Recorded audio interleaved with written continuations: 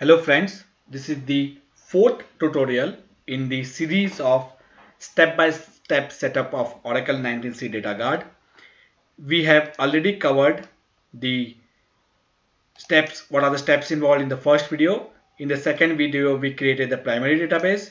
In the third video, we created the standby and we enabled the MRP. And in this video, we will be learning how to enable the DataGuard broker. So if I show you my setup right now, I got these two databases. So where is my query? So let me take this query and let me clear the screen. So this is my primary and this is my standby. Let me clear it over here also and run the same query. So here it says currently Oracle DP is primary and it is in read write mode, while on standby I got this into Oracle DS. Here it's P is standby, switchover status not allowed. It is physical standby, this is primary, and here it is read write while it is read only with apply. So I got this particular setup. So I already have an working DataGuard environment setup, and now in this particular video we will be learning how to enable the DataGuard broker. So that would be the fourth part. Now to enable the DataGuard broker, we need to set this particular parameter DG broker start to true on primary, the DG broker start to true on standby. We have to configure this particular parameter. We have to configure the file. These are the DG config files, and then we would be creating the DataGuard configuration and adding the primary, and then adding the standby in that particular configuration, and we will be setting this particular parameter for allowing us to do the switchover, and finally we will be enabling the configuration. So these three are done by using the SQL Plus, and the rest of all is then done using the utility called DGMGRL, DataGuard Manager. Now let me actually exit from here and connect to this. Okay, so let me show it to you the steps. So what we need to do is we will connect. Okay, so let me try actually to create the configuration. So create configuration, this is the command which will create the DataGuard configuration, broker configuration, and we are adding the primary database is primary connect identifier. So this is the connect identifier, and what is the primary database we are adding? So we are creating in the same command, we are creating the configuration and we are also adding the primary. So let me try doing that, and this particular command will actually fail. So the reason is Oracle DataGuard broker is not available, and why is because we need to make sure that DG broker start is set. So if it is not set, we cannot add the database into the DataGuard broker configuration. So let's do that first. So what we will do, we need to set this particular parameter DG broker start on primary and standby. So let me go back to my primary, set that, and here also set this, and now let me exit. And here if you see this particular command failed, DGMGRL create configuration, Oracle DataGuard broker is not at available. So we got a failure here, Aura 16525. Now let me do the same command once again. The same command I'll hit once again the create configuration command, which we failed. So the create configuration command which failed. So I'm going to run the same command once again and see what happens. And you see configuration of Oracle D created with primary. So the error that we got, Aura 15625, that error, Aura 16525, that error was because we did not start the DG broker start, and that is what we have to start on primary as well as on all the standby which are going to participate in the DataGuard broker. Then we have to make sure that this particular parameter is already set by default. So let me just show it to you. Show parameter. So I'm not changing those values and I'm just going to accept. So these are the two config files, and we basically the best practice says that we have to store them on two different locations. So two different hard drive. So if one file is lost, then we have the mirror copy. So we store them on two different locations, but in my case I have kept them in the same location. So these particular two config files are the DataGuard broker config files, and that particular parameter is by default set to DBS location, and it's already been set, so I am not going to change it as part of my exercise. Once that is done, so we have got DG broker start on primary. We set this particular value on the standby. We verified this particular variable is there, and we also created using create configuration, using this particular create configuration command, we created the DataGuard configuration. Next command is we need to add the standby into that particular configuration. So next command is this, and now here this command is also going to fail because it says the log arg-1 is set. So we need to make sure that the log arg-2 parameter is reset. It's blank on the standby. So let's do that. I have set, this is my standby, and I have reset that particular parameter, and I'll run the same command once again, and let's see. So let me run this particular command. And now I got this standby added. So let me repeat what I did. I just ran two commands. These are the two commands that I ran. I'm going to take them and put it here. So the first command was create configuration Oracle D as primary database. So we created the DataGuard broker configuration, and we added the primary database with the connect identifier. This is the TNS names entry. And similarly, we also added the standby as physical. So we added these two entries in the DataGuard broker. And now if let me clear the screen. Let me connect as this one, and let me show you the configuration. And if you see, my DataGuard configuration says I got max performance, I got primary database, and I got, so Oracle DP is my primary and Oracle DS is my standby.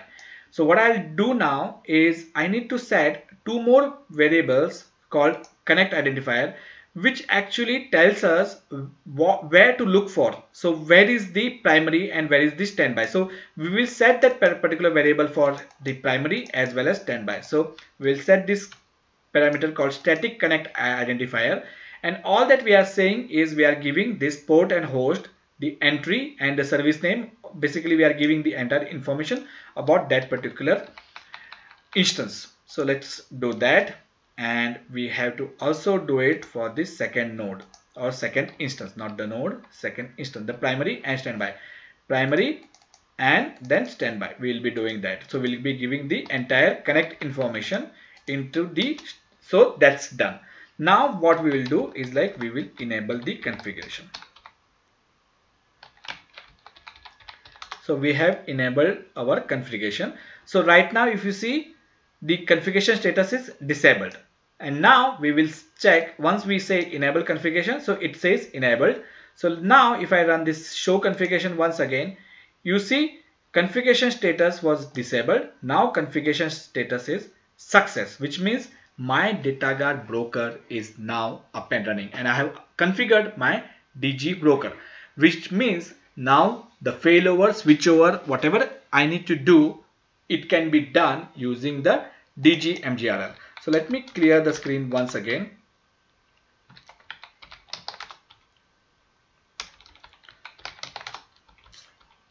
And connect it and show you the configuration. And okay, so what I'll do actually is let me exit out of here.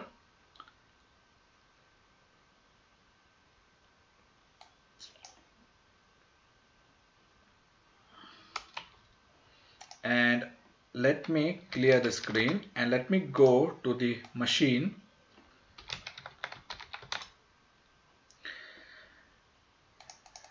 and open one more session, and let's say here, and let me go to DGMGRL and let me say show configuration. So my Oracle DP is primary and Oracle DS is physical standby, and my configuration is success. And I can also verify that using this particular query. So let me connect to my database, and this particular is primary. The Oracle DP is primary. As you can see, Oracle DP is primary, Oracle DP is primary, and if I run the same query here, the Oracle DS is physical standby. Oracle DS is physical standby, and you can see Oracle DS is physical standby. Now what I need to do is I need to make the Oracle DS as primary. So what the command would be, switch over to Oracle DS. The command would be switch over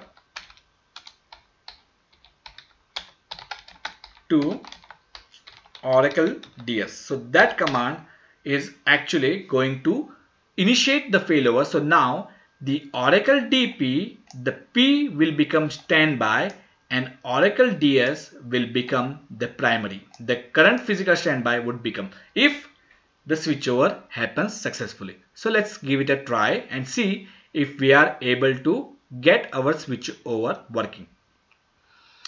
It's going to take some time. It's stopping, I think it's starting the Oracle DP new primary database. So let's actually see. Okay, let me exit because anyway this session will get disconnected. So this is physical standby. I'll not do many. So let's wait and see. Once the message comes, then only I will connect.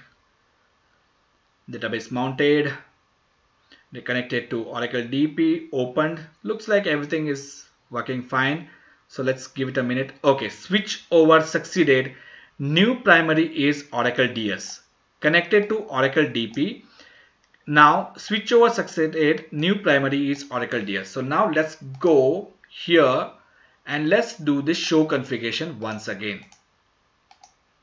And if you see previously here, Oracle DP was primary database, and now Oracle DS has become the primary database. Oracle DP primary database, Oracle DS, so our switchover completed. And now what I'll do is I will take this particular query and I'll run this particular query here, and you can see this was primary and now it is physical standby. The Oracle DP was primary and now Oracle DP is physical standby, and you can see the same Oracle DP is physical standby and Oracle DS is primary. So let's go here, Oracle DS. So we'll run the same query. We'll run the same query and I'll just make it little big so that I can see the previous output. So here it said, okay, a little bit bigger. So here it says it was physical standby and now Oracle DS is primary. So we using one simple command called switch over to Oracle DS, we were able to perform the switchover using the DataGuard broker, and our DataGuard broker seems to be working. Right now it is showing it is success. Now the switchover has happened, so we will do one more testing. So let's see how many records are there in our table here. So this is our standby, which means we can't insert anything over here. So we got 4 records, and similarly we need to make sure that we have 4 records and they are exactly similar. So what I'll do is I will try to insert the records on this, which was our old primary. Obviously it will fail. So let me open that particular script which actually does the insert part. So let me try to insert this particular record into here, and it says database is open for read-only access, which means we cannot insert over here. And let me try to insert it on the new primary. So, and while doing that, I'll hit all the commands together. So let me take all of them together, take it together and paste it. And now from 4 records I got 6 records and that's on primary. So let's see whether those 6 records are getting replicated on the standby, which means I need to run this select star query, this particular query here, and we saw that from 4 insert failed on standby, but when we inserted those records on the new primary, then we got all those 6 records, which means even after the switch over, our replication or log shipping or DataGuard is working fine. And we have been able to successfully configure our DataGuard broker. So to configure the DataGuard broker, what we did is it was pretty simple. We enabled the digi broker start to true on primary, same on standby. Then we made sure that we have the values, the config file. Then we create, using the dgmgrl command, we created the configuration. We ran this particular command.